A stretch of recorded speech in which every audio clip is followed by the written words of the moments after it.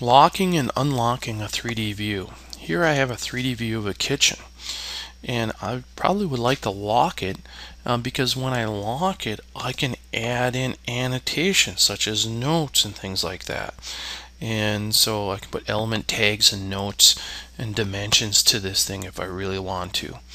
And to do this, I want to come down to my view control bar, and I come down here and I want to right click. I want to click on this, I want to left click on this button, and it says save orientation and lock view. When I click on this, yada yada yada,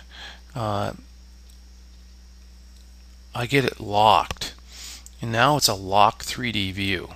So now when I click on it, I can unlock the view if I need to.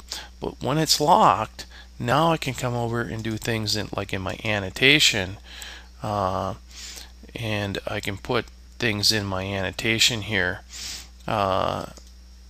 such as put text in, I can put in tags in, etc. If it's locked. And if I want to unlock it, I come down and I click on it and say unlock it.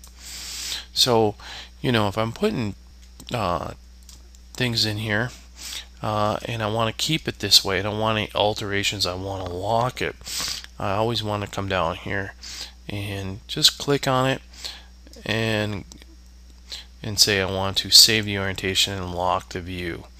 And then once you've locked it, you can always unlock it.